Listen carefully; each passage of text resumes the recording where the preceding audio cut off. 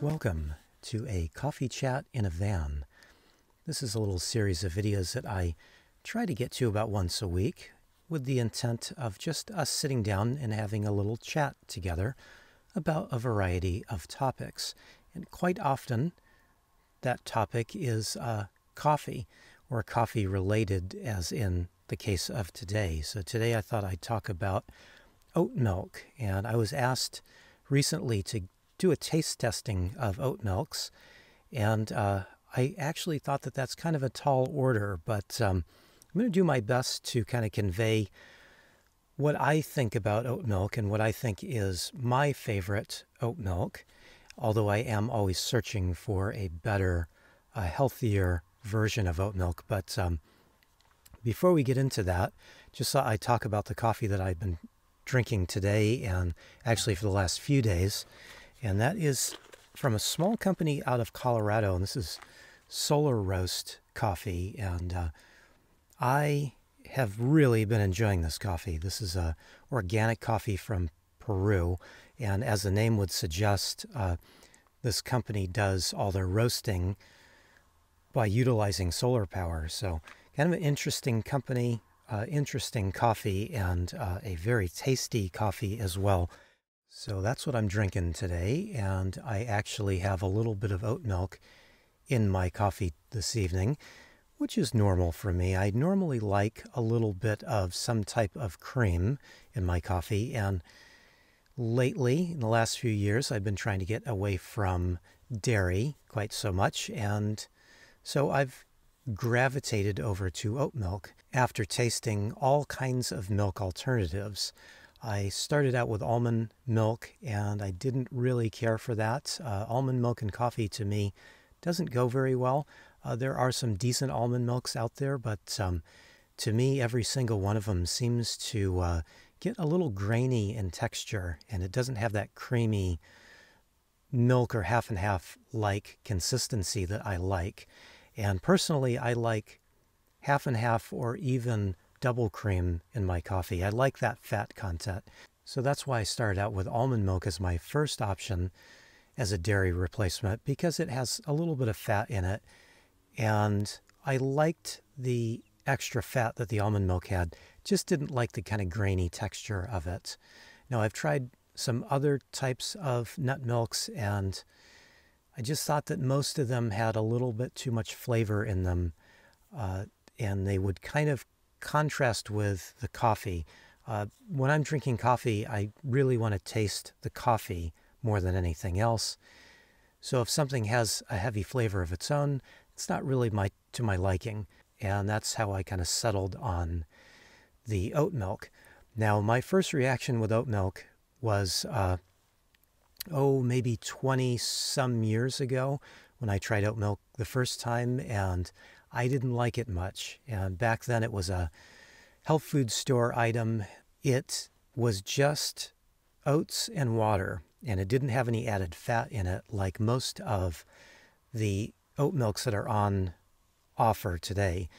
I think the difference from then till now is manufacturers realize that there are a lot of people like me that want that extra fat content, that extra creaminess that the old way of making oat milk just didn't bring.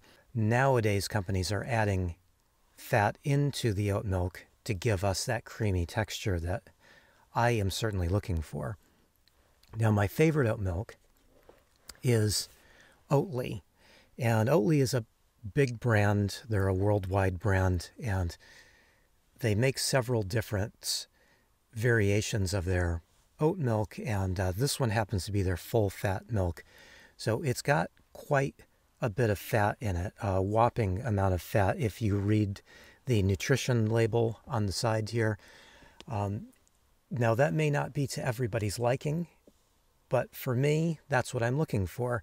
Of all the oat milks that I've tried, it has the most neutral flavor. It really doesn't bring any of its own flavor along, so that way it doesn't mask any of the nice coffee flavor that I want to enjoy.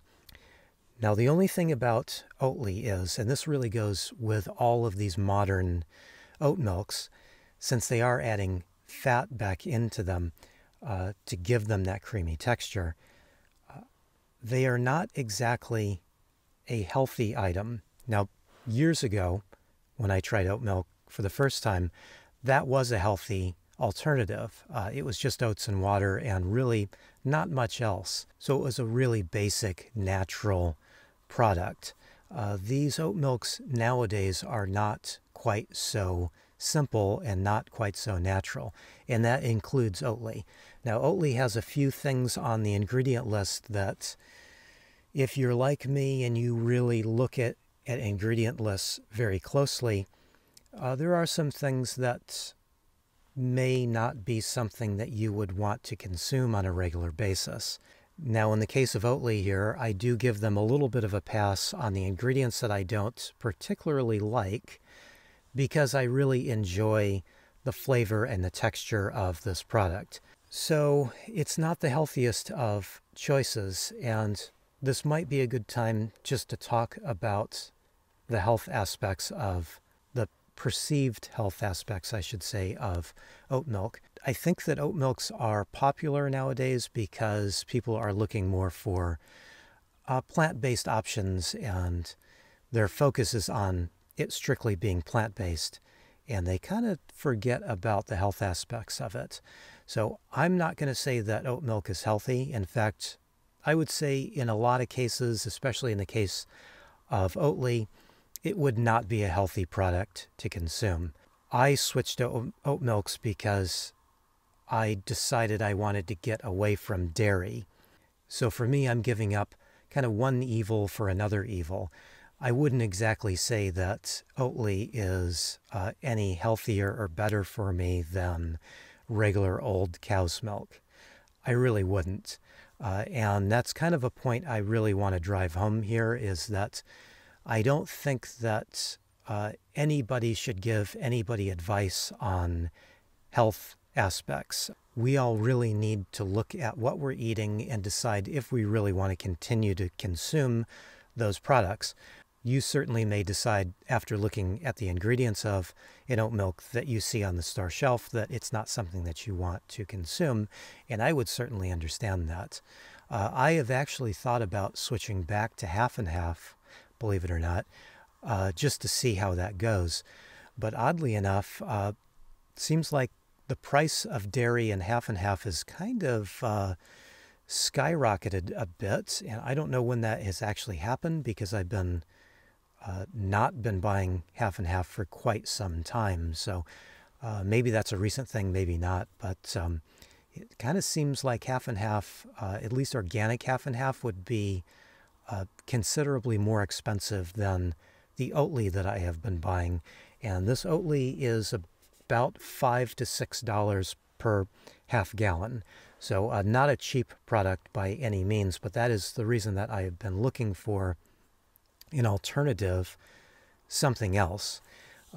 So in that light, I have gone around and have tried some different oat milks. So recently I tried one from the Kroger brand of grocery stores, and this one is their Simple Truth brand of oat milk. And at first, I really kind of liked it. Now, it wasn't nearly as creamy as Oatly, and it wasn't as neutral in flavor as Oatly is. But I didn't really mind that quite so much, because this was $1 or $1.50 less per half gallon. So at first, just thinking about the money aspect, I liked this product. But after I got about halfway done with the container, I started to really not like it so much. That kind of chalky texture that it has started to really bother me. And also I started to notice the flavor was really pronounced, more pronounced than I kind of realized at first. So once I drank about half of this container, I decided I didn't want to drink any more of it, and I actually didn't drink any more of it, which is unusual for me. Usually when I buy something, I just finish off the container, but the more I drank this, the more I didn't like it. And this, again, has some ingredients that are not the best. Now, I tried another new one to me. This one was a shelf-stable version of oat milk, and I had never heard of this brand before, but it was at a natural food store, health food store, and I really like the ingredients. The ingredients are really minimal on this. It's just oats and water and sunflower seed or sunflower oil and salt, sea salt. I kind of like this one. It's not very creamy, but it does have a fairly neutral flavor. But again, that texture was kind of off-putting to me. It's got a really chalky texture to it, and I really didn't like this very much. And this one is very expensive. This one is going to be about $3 to $5 for this quart of oat milk, and that is maybe a little more than I really want to spend. The nice thing about the shelf-stable ones is that until you open them, you don't need to refrigerate them.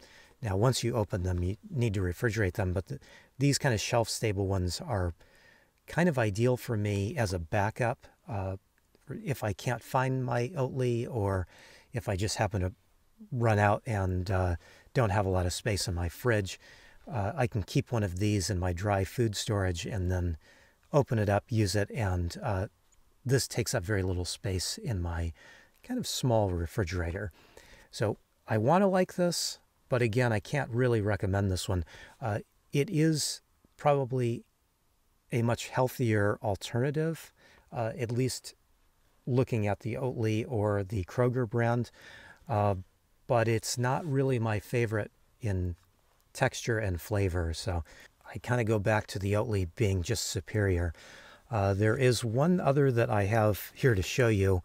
I've tried several, but these are just a few that I've had on hand here. This is one that I have kept in my dry storage. This is another brand, Califia brand of oat milk. And this is not one that I really care for a lot, but it's extremely creamy in flavor and texture. It has a very neutral flavor as well. I do find this one to be extremely rich, and if I happen to make a latte out of this, I find that it's a little bit too much on my stomach. It just seems to kind of sit heavy with me. So maybe that's the type of fat that they're using in this, but again, it's not my favorite, but I do like to keep just something on hand if I can't find the Oatly, and that happens quite often because Oatly seems to be the most popular, and especially this full-fat Oatly. It seems to sell out quicker than any of the other varieties that I find in the stores, and a lot of stores just don't carry this as well, so it tends to be kind of hard to find. Oh, and I should mention that this one is usually about $3 to $4 for a quart. So this is not a cheap option either. So those are just a few of the oat milks that I have tried, and I have to say that of all of the ones that I've tried, the Oatly is by far the best flavor and texture wise to me, and so that's why I just keep going back to it. And especially because it's not as expensive as some of the other brands out there. So not a cheap product, but not the most expensive either. So I hope this has been helpful in some way. I talk about Oatly a lot, and that's just because I like it, and I drink a lot of coffee, and so I do consume a lot of Oatly. I like the product, that's why I use it, but I don't really talk too much about how I came along to drinking Oatly, buying Oatly, using Oatly. So maybe that gives you a little insight on how I have come to enjoy Oatly on a regular basis, and hopefully gives you a little idea about maybe what you might want to try in the future. Anyway, thanks for watching today. I really appreciate it.